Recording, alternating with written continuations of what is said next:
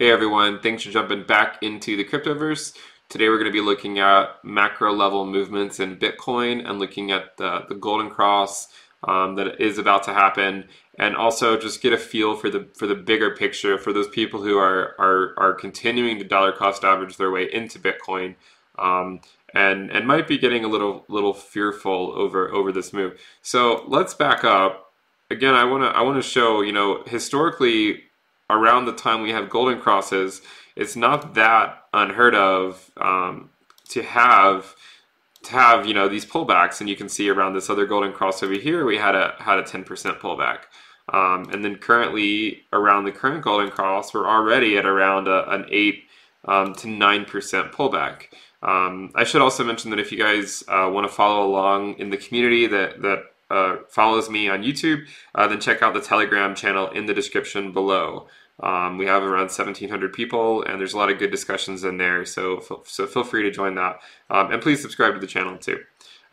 So anyways, you can see that these pullbacks aren't necessarily, that novel, and even if we go back to, say, 2015, again, we can see similar type moves at this golden cross, which corresponded to this accumulation phase. Sorry about that. Let me scroll down here. So we had this golden cross here. We did see a pullback, and it was because we were still accumulating. We did not really proceed to continue to go to lower lows. It was just kicking the can down the road in a sense. So here you can see if we take a measured move, here we came down around 15%. We had another golden cross here, and not too long later we had a fairly strong correction. So even if we just take it from, say, like the candle down here, it's around a 25% loss. So these things aren't necessarily novel, and if we go all the way up to the top, it was around a 37% loss. I don't think that Bitcoin has ever seen a 50% loss once it's actually in the bull market. So once the 20-week moving average is held as support, I don't think we have ever experienced a 50% loss. I mean, I could be wrong about that, but just if we were to take a few measured moves back in the last bull market, let me move myself over here so I can auto this. So if we look here at this last bull market, you can see that we had, so we're gauging the 20-week as the start of the bull market. So holding that 20-week moving average is our bull market. So here you can see from this peak down to the bottom, we dropped 21%. From this peak to the bottom, 28%. Let's say this peak down basically to the 20-week moving average, another 24%. Here, 26%. Again, here we were 36%, around 36%. And then once we peaked, we actually broke that 20-week moving average. And you can see that it actually corresponded to a 50% drop. And the minute we had that 50% drop and came down to the 20-week moving average, ultimately we transitioned into the bear market. So essentially you could say, okay, once the 20-week moving average is broken, it's probably safe to say that the party's over. So here, we were essentially in this phase of, okay, we're above the 20-week. There was a lot of bullish sentiment in the market, but like last time, we didn't hold the 20-week the first time we tested it. Like in 2015, we didn't hold it. You can see we tried to hold it, and then we dropped below, and then we were off to the races. So if you look at this move, I've said we're not in a bull market because we weren't able to hold the 20-week, and I think historically the 20-week is a good indicator. If we were just to take a move from the top of this candle down to let's say down here, we're already looking at a 41% loss. But if you take it from the peak of this wick, sorry about that. So if you take it from the peak of this wick up here, it is actually over a 50% loss. And of course, we also did not hold the 20-week moving average.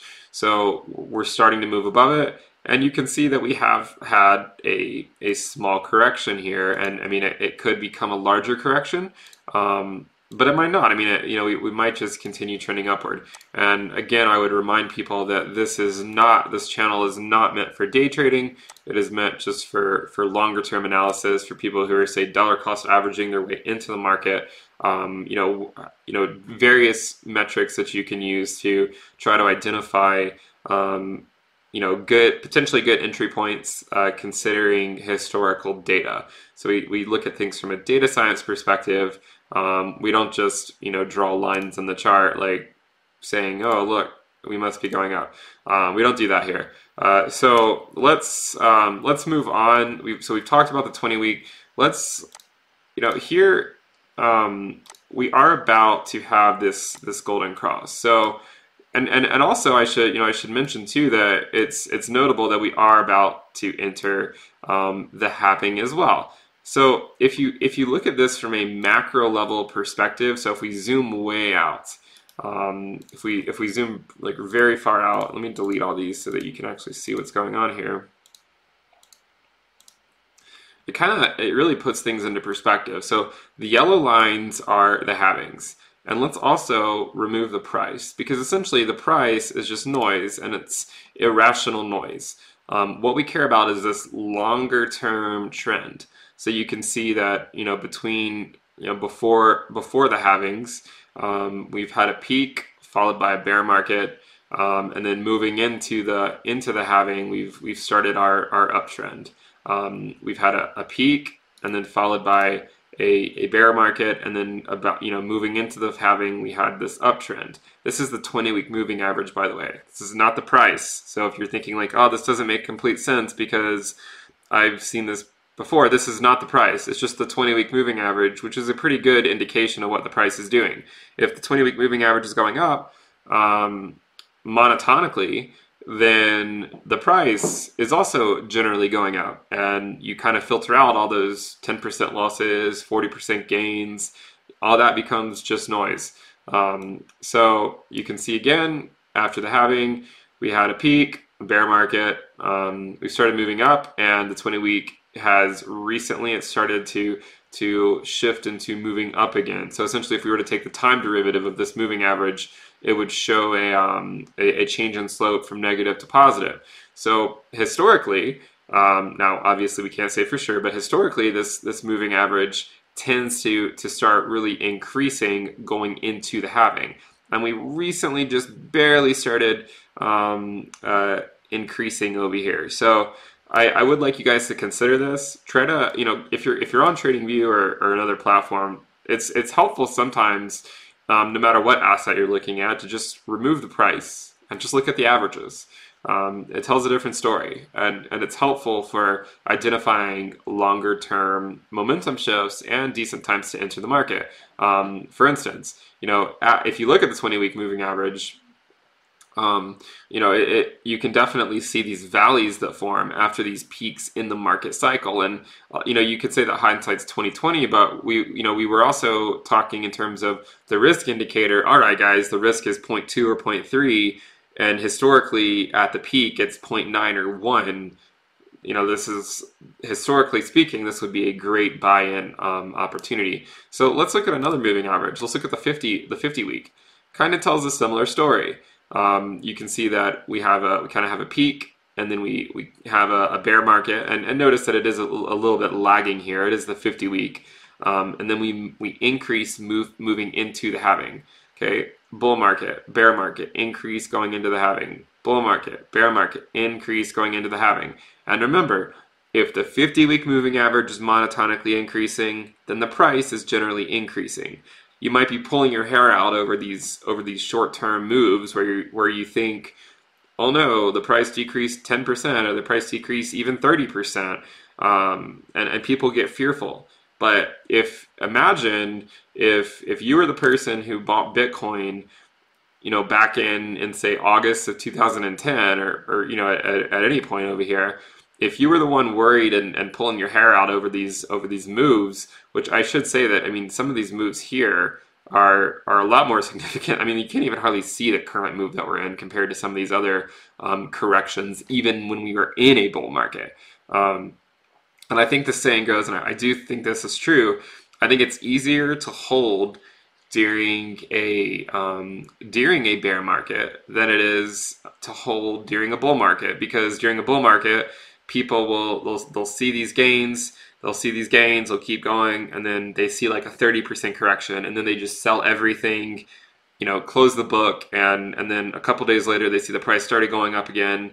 They jump back into the market because they don't want to miss out on these potential gains, and then the price corrects, and then the cycle just repeats, and then the original smart money became the dumb money, and the dumb money is, well, I mean, it's the reason why other people get rich, in short. So, considering these moves where we have these shorter term moves, imagine if instead of worrying about these short-term moves in the market, all you looked at was the moving average or even the 20-week, and you just said, you know what, I'm in this for the long haul, and I wanna focus on accumulating my position during 2019 and 2020. We published videos in 2019, and we said we think 2019 and 2020 are going to be the years to accumulate Bitcoin. And I think so far, I think, for most people accumulating, if you're dollar cost averaging your buys, and if you're doing it dynamically with respect to, say, some like the risk metric that I publish or some other metric that you follow on your own, then you would be doing quite well at this point. So again, I think 2019, 2020, the years to accumulate Bitcoin. And when you look back, if you can, in your mind, look forward to the end of 2020, pretend we're in December. You want to be able to look back and say, okay, I accumulated this Bitcoin and I got it for the best prices possible. I'm going to go back and look, okay, I saw that I bought it at this price in February. Maybe I bought it at a lower price in March, maybe a higher price in April, but ultimately I was able to, accumulate as much Bitcoin as I can, and I feel good about myself going into 2021 and 2022. That's my goal. This is not financial advice, but that's my goal, and I think a lot of people tend to share that goal, but they get stuck checking the price of Bitcoin every 5 minutes. So again, if we actually plot the 100-week moving average on here, it tells us, again, no surprise, a similar story. So we're increasing going into the halving. We have a bull market followed by a bear market, and then we start increasing again, kind of going into the halving, maybe right after the halving. We have a bull market and then a bear market, and the bear markets are kind of hard to see because remember it's a 100-week moving average, so it's kind of over 2 years, and generally speaking, over 2 years the price of Bitcoin doesn't just go down. It might go down, but then it usually corrects back upwards. So again, you can see that we are, it's possible that we're going to do the same thing where we go into the halving and then we just continue another leg up on our logarithmic curve, and potentially moving up. I don't know exactly, but I mean I've published enough stuff on this for you guys to know where I stand. But again, this is to show the macro level picture of all of this, so that you aren't like stuck in the weeds. So again, here's the price. It's pretty noisy, and just think about probably all the sleepless nights you've had over the last maybe 4 or 5 years worrying about these moves. And ultimately what we care about is this move up here, and maybe some other moves if the risk indicator tells us to say, okay, sell, or maybe it's a good time to sell depending on what your risk tolerance is. And then if it does drop to the 20-week moving average, then I think, for me anyways, that'll probably trigger a buy once we can confirm the 20-week moving average is our support for the bull market. If you guys like this content, again, please subscribe to the channel. I do have a Patreon account. We publish stuff we'll publish charts like this pretty regularly. I know I've made YouTube videos on a lot of these charts, but to give you an idea, this is just a simple log curve. Here is a time derivative of the moving average. So this is actually a time derivative of the 50-week moving average.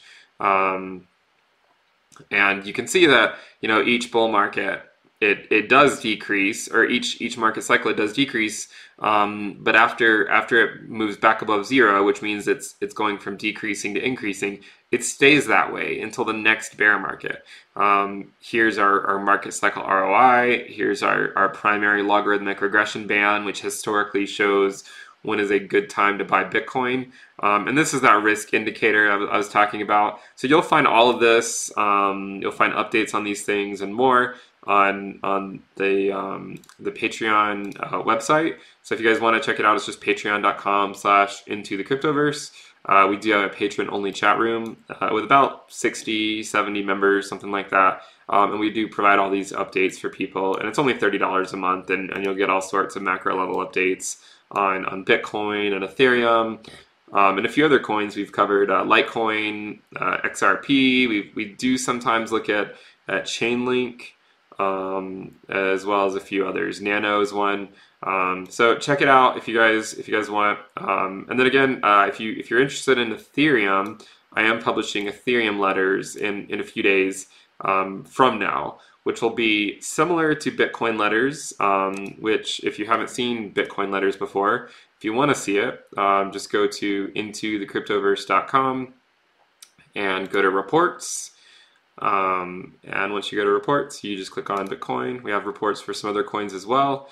First edition, because there's only one, we published this in January. And then here you can see it's actually a 21-page report on Bitcoin with all sorts of charts. We look at the ROI.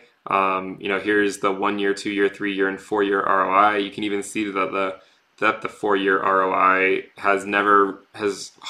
you'd be hard pressed to find a time where your 4 year ROI isn't at least 10x, which is amazing to think about. I mean, there are times where it would have only been maybe like 5x or so, but your running 4 year ROI historically is around at a low it would be 5 to 10x, which is quite impressive. We published these other ROI charts. We looked at time denominated ROIs. We looked at market cycle bottom to the peak. We talk about all this in the report. We talk about the possibility of a 4 year cycle. We talk about the risk indicator and various ways you can manage your risk by buying and selling, sometimes selling the same amount at each risk level, sometimes selling dynamically, where maybe you sell 10% at one risk level and 20% at another. We looked at logarithmic regression, looking at these log lines and dropping down on the log lines. We've looked at fitting it to non-bubble data. You can see that here. And then this is just a metric that takes the relative error between the price and this primary logarithmic regression band. We looked at volatility and moving average derivatives, comparisons with the S&P 500. We do have a website called Into the Crypto Charts, which has around 3 or 4 charts that are live updated, but we're still working on getting that up. And we talked about the total cryptocurrency market cap. And of course, we talked about some of the Twitter polls. So if you guys want to check that out, you can find that at intothecryptoverse.com/Bitcoin letters. It's free. We're going to have Ethereum letters launching in a few days. It's not going to be quite as long as Bitcoin letters. Maybe it'll be 14 pages, 15 pages, something like that. But it is going to be quite extensive. So if you guys do find that valuable, then just check out the $50 a month tier, and you will get a subscription to Ethereum letters, which will be released in a few days, a subscription to altcoin letters, which will be released in sometime in March, and of course you'll get everything in the previous tier. So all these different updates, access to the private Telegram channel, and of course subscription to future editions of Bitcoin letters. So I just wanted to put that plug in because I am trying to grow this. I'm trying to really get people on board with this macro level movement in the market, and to get people thinking about long-term moves and how you can manage your portfolio in a way that doesn't have you pulling your hair out every 10 minutes. So please check it out if you get a chance, and I will talk to you next time. Again, do subscribe to the channel, if anything, because I do post almost daily videos that you guys can follow along on. And we will be looking at some new coins coming up here soon. I did carry out a poll where I looked at what coins people are interested in, on my channel. Some of the big ones that I'm not currently covering, I will start covering. XTZ is one. I'll probably cover B&B. I will probably cover a few others. You know, I mean, it ultimately I'll probably cover basic attention token just because I do sometimes use that browser, and it is a good way to tip people that I like watching. So Brave, if you haven't checked it out, you know, go check that one out. And then, yeah, there are a few others. We'll get to them, but these will be published in altcoin letters. So we'll have an extensive analysis of most of the coins in the top 10, as well as some sprinkled throughout maybe the top 25, maybe a couple in the top 40 or so. But they're all going to be within, like, say, the top 50, I think. I'm not going to go below that because I think it's pointless to continue going too much further down for the most part. And then and then we will be talking about micro caps in later videos as well. Right now I'm just trying to grow things, grow the audience, and see what people want. So that'll wrap it up for this video. I will talk to you guys next time. Bye.